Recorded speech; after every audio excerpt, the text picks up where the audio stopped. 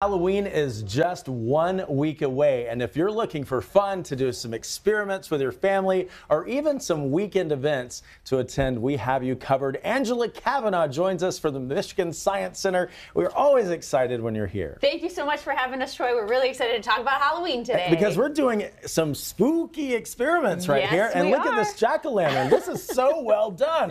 A perfect carving. Did you do it? Thank you. I did not. One of my coworkers did, but we really pride ourselves on our jack-o'-lanterns. Well, it's perfect. So what are we talking about today? So we have a lot of events happening this weekend, but I also wanted to talk about some science that people can try at home during the spooky season. So the first thing that we're going to do is a little dry ice experiment. Ooh, we love dry ice. Yeah, you can get dry ice at places like Meyer, but you just want to be kind of careful with it because it can be dangerous because it's very, very cold. So I'm going to put on my gloves. All right, I have these gloves on, but you're doing that experiment, so I'm safe. We're going to need those gloves for our next experiment over there. All right, so what we're going to do, this is just some warm water. I'm going to pour it into this beaker here.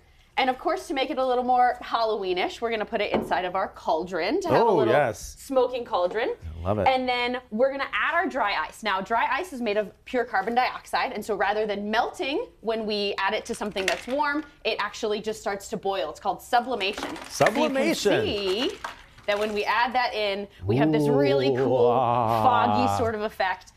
Dry ice, like I said, is really cold, which is why I'm wearing these gloves to protect my hands. I want to touch it. I want to touch it. You can certainly touch it up here because that's just the smoke from the carbon dioxide. That's awesome. And this is called sublimation, you said. Sublimation, So when people do this at home, now they know what it's called. Now they know what it's called. Okay. The only thing you want to be careful of is that carbon dioxide displaces oxygen. So if you're getting really close, you're breathing a lot of it in, you could get a little lightheaded. Okay. But with this, we're going to make something called a ghost bubble. So in here, I just have some soapy water and a pipe cleaner. You can also use string. And we're going to trap that smoke that is being created inside of a bubble. So and we should start to see it grow. Is that dish soap? This is just, regular dish soap. And you dipped a pipe cleaner in it. You're rubbing across the top. And of course, it doesn't want to work for me today, but it will work. I have faith. Thank you so much. So it's going to make a bubble that we would say a ghost maybe in, that would pop, and then a ghost would come out? So we will see it. You know what? It doesn't always work on live television, but you can come and see it at the Michigan Science Center. But I really want to get to our pumpkin that we have here. So this is a crowd favorite experiment. It's called elephant toothpaste. But we like to make it spooky, so we're going to do it inside of our pumpkin here. Now, the chemicals that we're using are a little bit more advanced than the stuff you might use at home, but I'll let you know some alternatives that you can use. So the first thing that we're going to add is some 35% hydrogen peroxide. Hydrogen peroxide is something you probably have in your medicine cabinet, but this concentration can actually burn your skin. So I'm going to add about 50 milliliters of our hydrogen peroxide. And can you pour this right into our beaker there? All right, and this beaker right here. That beaker right there. Go ahead and dump it all in. There we go. Perfect. All right, then the next thing that we're going to add is a little bit of dish soap. Now, while you add the dish soap, I'm going to tell you about hydrogen peroxide. How much do I add? Just a good squeeze. Like there you go. That? Perfect. A little bit more, a little bit more. Perfect. Now, hydrogen peroxide is H2O2, and you know H2O is? Water. Correct. So what we're going to do is create a decomposition reaction, which means we're going to take the H2O that's in hydrogen peroxide, we're going to rip off that oxygen and create heat in the process. All right. So in order to do that, first we have to add a little bit of fun, so we're going to add some food coloring. So this is just blue. Go ahead and add a good squeeze of blue. We want a really fun pumpkin here. Like that? Yeah, that's perfect. All right. Now the last thing that we need to add in order to create this reaction is potassium iodide. Now this is probably something you don't have at home. We're going to put this into our pumpkin first so that the experiment will take place in the pumpkin. I'm going to pour out the potassium iodide. Here's what you're going to do. You're going to take this once it's full, you're going to dump it in there, and then you're going to put the lid on the pumpkin, and we should see it explode.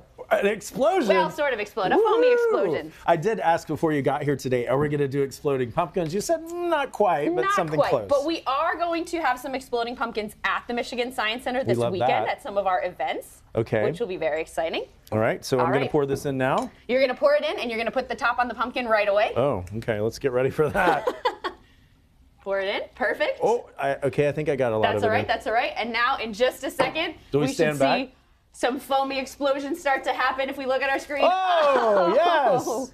And you can even see the steam that's rising off of it because it's an exothermic reaction. It's creating heat. Wow, that's amazing. Yeah, and it's a really nice shade of blue. You did a good job with our mixing here. I love that. And for Halloween, you could add any color. You could do orange, or you can do black maybe. And make it you can try mixing the colors and see how it comes out. That's definitely so cool. Experimentation that can happen here. Well, this is a lot of fun. Now, you have a lot of events going on for Halloween and this weekend. Tell me about that. Yeah, so these are both experiments that are part of our creepy chemistry show that we will be doing during our Spooktacular event, which is this Saturday and Sunday during our regular hours, so from 10 to 4. That's a super family-friendly event. Kids are encouraged to wear costumes. We're going to do a costume parade. And then we're also going to have trick-or-treating that takes place inside of the building throughout the course of the regular day. And that is a great place to go in downtown Detroit to have a lot of fun with the kids. Yes, but if you're an adult looking for some fun, this Saturday night we have one of our After Dark events. It's called The Nightmare on John R. Street. So it's not quite so family-friendly. This is a 21-plus event. There will be a bar available on site, as well as a little bit more of the horror, gory kind of side of science. And maybe some potions for adults? Definitely potions for adults. Detroit Paranormal will also be joining us, so we'll even talk about some spirits and things like that and how that relates to science. All right, I love it. So you've got lots of things going on. Also, you still have the dinosaur exhibit, right? We do. So we're also, one of the things we're doing at the After Dark is comparing how Freddy Krueger's claw hand sort of compares to the T-Rex claws. But our T-Rex exhibit will be open throughout the weekend and will be here with us until January. All right, we're excited about that. I always love it when you come here. Angela Cavanagh from the Michigan Science Center. What fun we've had today. Thank you so much, Troy, for having us, and we'll see you at the Spooktacular or the After Dark. I think I'm going to come and be there. I'll see you. All right, sounds great.